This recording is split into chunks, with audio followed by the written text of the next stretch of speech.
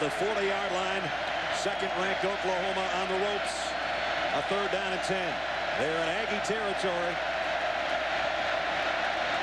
But this is the biggest play of the day so far. White waiting. Throws on the run. Got it complete. It's Mark Bradley. He broke free. Touchdown. What a great play by White. Jason White keeping it alive. He set up in the pocket. He started getting flushed. He scrambled around a little bit, had some time, and threw it on the run. For the 2nd year in a row, Jason White has thrown 5 touchdown passes against the Aggies. The number 2 team in the country, led by their Heisman Trophy winner of a year ago, have taken the lead one more time.